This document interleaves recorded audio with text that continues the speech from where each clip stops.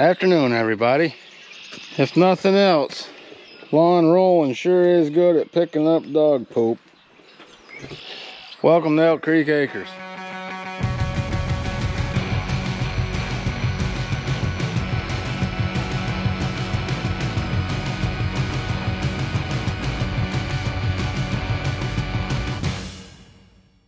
All right, everybody. So let me start out by first saying, the other day I got a message from a friend of mine out in Wisconsin, and he asked if I had the TractorPlus Smart Connector.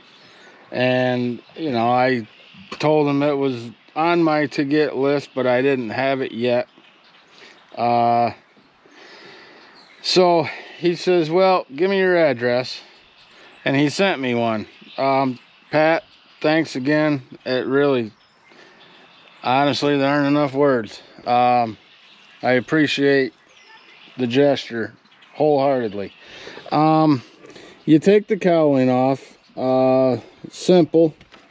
You know, there's a couple of tabs right there on both sides, and you know, they connect right here. And there's a website listed on the paper that comes with it that says, you know, you can go to your dealer and they'll print you off the installation instructions. Honestly, that was 15 minutes of my life I'll never get back. You take the cowling off, and right there is the service port for if you took this in with a check engine service indicator, whatever you want to call it. If you took this to your dealer, they're going to plug into that, and they are going to read the ECM, read the codes, see what the problem is. It literally, it just plugs in right there. There's a clip. It varies model year. They are model year specific. I found that out through Pat when he was sending this to me, and through the installation instructions, which I did go online and look up.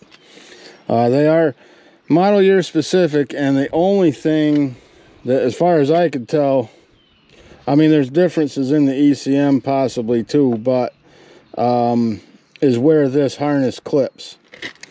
On a 19, there was something up here that it clipped to, for instance.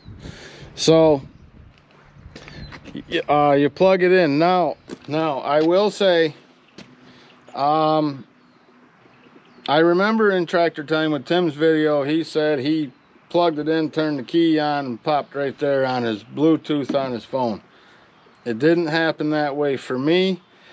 And again, this is why I tell our Green Tractor Talk, it's a John Deere tractor forum, for those of you that don't know. There's just a wealth of information on there, and there was a thread started regarding this TractorPlus Smart Connector.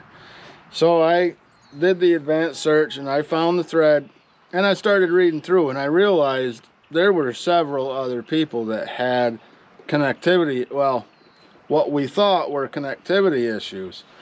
Come to find out, it had been connected the whole time. It connected right up, but you go into your TractorPlus app,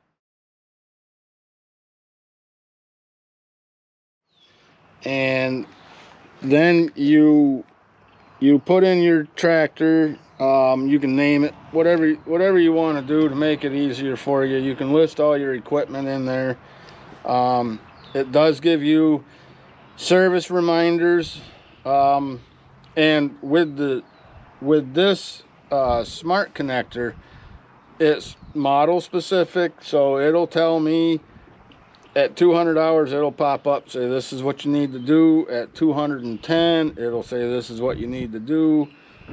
And it did. It had all these listed. Grease the chassis, you know, check the engine oil, there were checked the hydraulic oil. There were a few in there, and you know, and I had just actually last weekend just greased this tractor front to rear.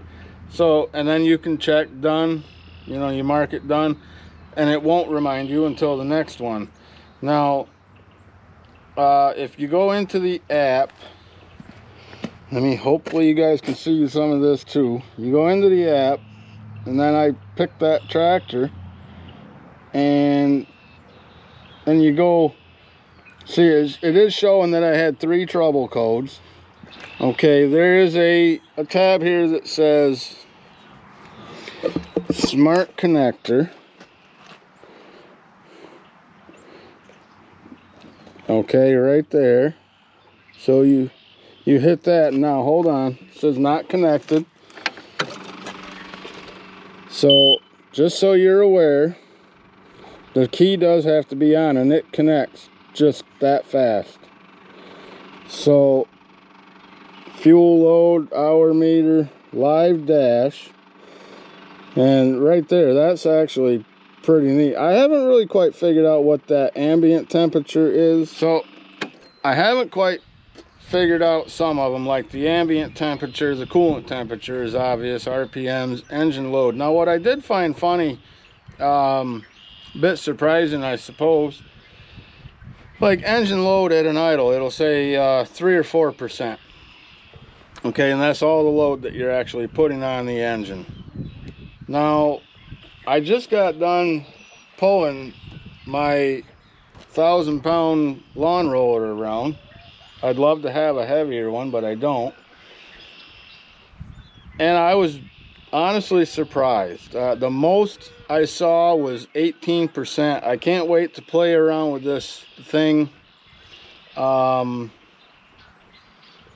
I'm out tilling, disking, brush hogging, things that are truly, that I feel is working the tractor. I'm really curious to see what kind of a load I'm actually putting on that. But it gives you real-time fuel usage. Pretty neat. You know, I think 0.4 gallons to the hour at an idle, I think is what mine was reading.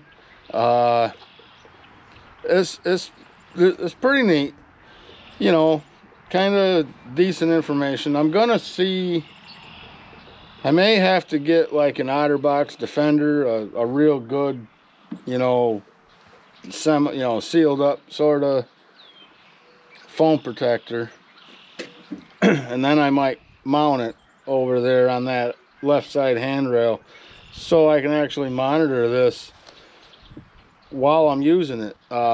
If I had a cab tractor, I ain't gonna lie, I'd get a suction mount or make up some kind of a bracket, and I would mount just a cheap tablet up there and monitor the tractor's performance as I go. And the hardest part for me with this whole process, aside from the connectivity, which I didn't realize it connected up just like that, but I couldn't find it in my phone's Bluetooth settings, so I didn't think it connected, but it did.